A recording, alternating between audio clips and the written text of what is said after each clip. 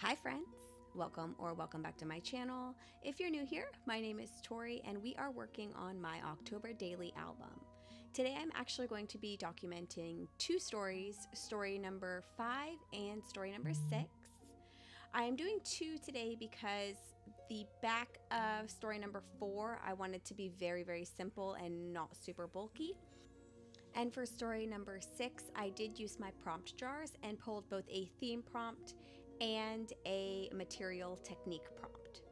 So for story number 5, I am documenting a movie night that we recently had here where we watched No One Will Save You. It's the first scary movie we've watched this October, and my husband made it a point to kind of try and set up the room so that I could take a photo of it, and I thought that was very sweet. So of course I had to document it. And I have a big bowl of popcorn, our little feetsies next to each other, and then a screenshot of the opening title screen of the movie. So the first thing that I'm going to do is cut, using my X-Acto knife, a line across the foot of our bed. And I'm doing this because I made a tag that I'm going to want to put in that little kind of pocket so that it doesn't take too much away from the photo and I still have a place to add journaling, since this is going to be a full page photo. And I'm going to flip that over with my card inside it and line around where I want that pocket to be. I'm going to use red line tape for this because I don't want the actual tag that I'm making to lift my tape runner. And since it is initially removable, if I push that tag in too hard, it would lift it up. So I generally pull out my red line tape and use that to outline the pocket. I'm then going to grab my hole punch and just punch a hole so that I can later add a piece of ribbon and kind of go through some embellishments that I have to decorate this tag. This little label sticker is not a Halloween item that was in my stash, but it was in my stash and I hardly ever use these labels, so I wanted to get that used. I also have these paper person numbers. They're gigantic, so I just colored one orange and I'm going to place that on the bottom of my page over a round label sticker that says warm and cozy. Then I believe is when I pull out my ribbon. I'm using gauze grain ribbon, just an orange one that I got last year. I think I purchased it from Michael's. And I'm going to staple that onto my tag and then trim down those ribbon ends so that they don't hang too much in front of my video screen. This stamp set that I'm using is from Everyday Explorers. I believe it's called All the Movies, but I could be making that up. I don't have it in front of me, so I'm not 100% sure. And I'm going to stamp a little 5-star rating on my actual tag because this is where I'm going to write like my thoughts on the movie. I personally am not a horror movie fan. I have a very overactive imagination and I will have nightmares for days and days and days and days and days. So I normally don't watch them and my husband has to kind of convince me to watch them with him because they are his favorite. This particular movie, it's on Hulu if you have a Hulu subscription. It was crazy. It wasn't super scary, but it was just enthralling in like the weirdest way.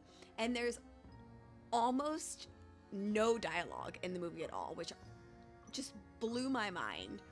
I was completely shocked at how much I ended up liking it, and I did give this 4 out of 5 stars. Normally with horror movies, I give them like 2 stars because I'm not a horror movie girly. So I am getting my full page photo adhered on the back to story number 4, and I did pull up a piece of my paper and use my tape runner to kind of hold that back down. So I'm going to get my holes punched, and then at this time I think I'm done with this page, but I'm actually not.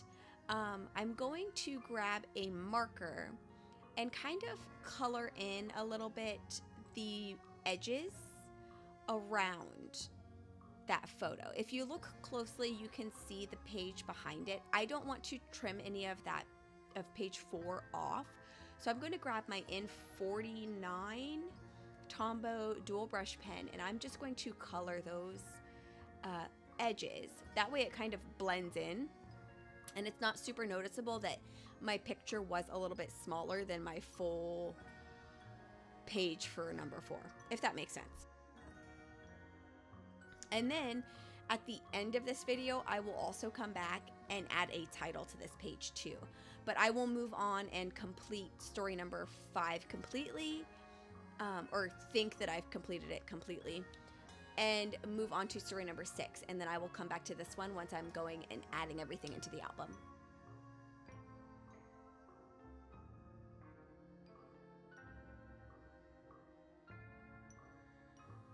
Alright, so for the time being, I am done with story number 5, and I am going to move on to story number 6. So for story number 6, I did draw the prompts again for die cutting elements and pumpkins. I don't know if I said that, but those are the prompts that I drew. So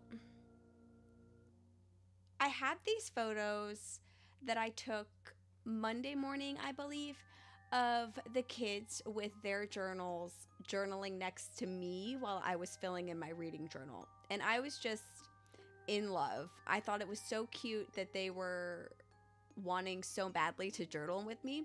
So I took photos of that, and that's what I'm documenting. And I'm just going to use all of my die cut elements in the pumpkin theme. There was also a recent time when Oliver asked me to teach him how to draw pumpkins. So I'll probably add that into my journaling as well to bring that in additionally. So the first thing that I'm doing here is using one of my pre-prepped white pages. I'm going to use the Ali Edwards 2022 Halloween stamp, and then I'm using, I believe, permison and I think it's clementine. I'm not 100% sure. It might be apricot. I'll show the inks in a little bit. I'll do like a close-up of them. But I'm using those 2 inks to kind of just create a little background of this stamp over and over again, the like letter paragraph stamp from that Ali Edwards stamp set. I'm doing 1st generation stamping, 2nd generation stamping, and this one I'm just kind of cleaning off the stamp.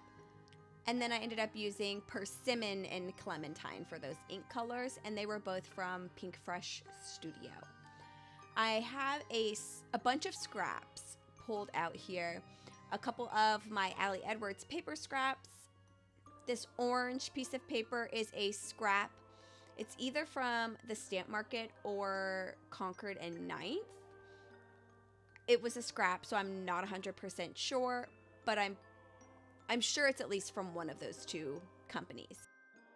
I created another tag the exact same way that I created the tag for story number 5, and I'm going to use that to put my journaling on as well. This one I'm going to do just a little bit differently than I did for story number 5 though.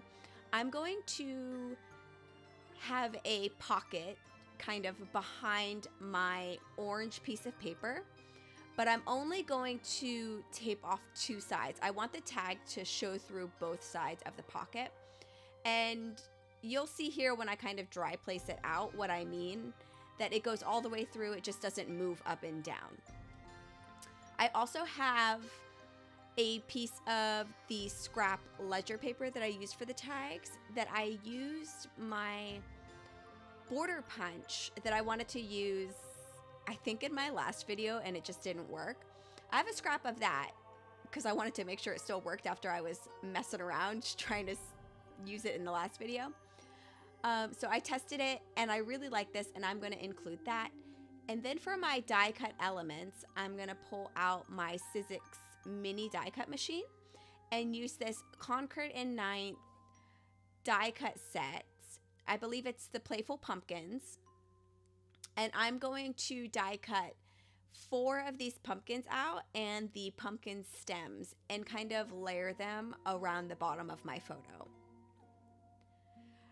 Like I said earlier, I am using scraps, so I'm using that diamond scrap that I had and the striped scrap that I had from,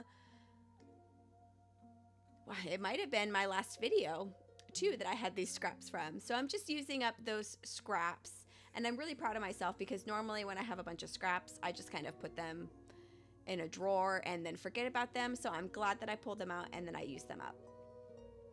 I'm also pulling out 2 of the leaf dies so that I can use those as a little bit of space fillers on this actual page as well. The last thing that I am going to then die cut out using my mini die cutting machine is going to be the stems for each of the pumpkins. And I'm just going to be using a piece of my craft paper from my Archer and Olive Neapolitan notepad. And I'm going to cut those out twice. I just stack those 2 pieces of paper together and just cut them out at the same time. I'm going to have to pull those apart. That way I have 2 of each of the sizes that I need. And as I've been cutting everything out and kind of getting it prepped, I am laying it down how I think I'll want it when I start actually gluing everything down on my spread, kind of dry fitting to see how I like it. And I really, really love the way that this looks. So I'm gonna kind of pull everything off and then try to glue it down the same way that I had it. Spoiler alert, I do not. Things move around a little bit. I probably should have taken a photo of it, but I did not. I'm still super, super happy with the way that this came out though. So the first thing that I'm doing is adhering those stems to each of the pumpkins to make them look more pumpkin-y. And then I am using my Pink Fresh Studio pickup tool. I don't know the official name for this, but I'll link it down below. I love it. It's so cute. And then the other side has a kind of piercer tool. It's not a piercer because it's got a little ball at the end, but it helps to push out your dies if you're die cutting something. And then I'm going to move on to adding my red line tape to either side of where I want my tag to lay. I almost adhere this to my background paper before removing the liner from the red line tape, but since I do use also my regular tape roller, I managed to catch myself and just pull it right back off and then remove those liners. I did a little bit ago in the video pull out my Tim Holtz Edge Distressor. I can usually never say that word. And distressed either side of that orange bar that I have. So I was just kind of wiping all of the pieces of paper that came off when I did that off my desk. And then I am, like I said, going to go ahead and get the panel adhered down and I'm going to trim off the part that's hanging over the edge after I test to make sure that my tag goes in the way that I would like it to. And then I'm just gonna start adhering everything down. So I've got my photo here of my kids and their journaling next to me. I'm gonna pull my photo back up a little bit because I forgot to put that little border piece in there. Like I said, thankfully this is kind of temporary at first, so I am able to just pull things back up and fix them as I need to. And then I'm gonna lay out my pumpkins and figure out where I want each of them to go. So I'll adhere most of these down, and the very last pumpkin that I'm going to adhere, I will add a little bit of dimension to by using some foam tape. And I really like the way that that came out. That is also where I'm going to end up placing my number 6 for my story number 6, right in the middle of that pumpkin.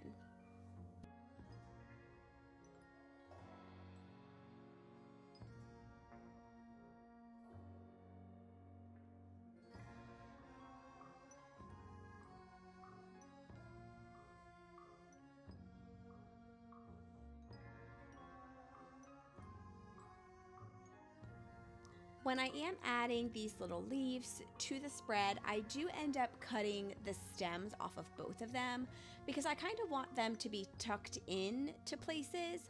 One of them I wanted to be tucked in underneath a pumpkin, and then the second leaf I'm actually going to use to cover up the very 90-degree edge on top of my little border punch out. So I cut off these stems to kind of have them fit a little bit more seamlessly and not stick out so much. I'm then grabbing the Allie Edwards numbers that I've used on several of my spreads so far and just placing that 6 right in the middle of my pumpkin. And then I am adding Monday's date since that's the date that I took these photos. I did mention earlier that I'll probably do a little bit of reflective journaling, sometimes where I was teaching Oliver to draw pumpkins and all of that. But for the most part, it's just going to be general journaling about how much I love the kids and their love for journaling with me. I'm adding the same ribbon to this tag as well, and I really like the way that the tags and the ribbon that I use on the tags kind of tie these 2 pages together and give a little bit of cohesiveness to both of them, even though one of them is very dark and the other one is very light. So here is where I am looking at my spreads and decide that I wanted to add a title to our movie night, and that's exactly what I'm gonna put on here using the Studio Calico kit stickers from the Halloween kit this year. I am not an orange person either. Honestly, Halloween, October is the literal only time that I ever use anything orange. So I figured that if these stickers were ever going to be used, I should start using them in my album. And that's exactly what I'm going to do. I'm going to use these stickers to kind of create my movie night title. Since I'm so close to the bottom edge though, I will kind of lift up my G a little bit so that the G and the H are kind of the same heights. I do really like the way that this looks though. I think it makes it super fun.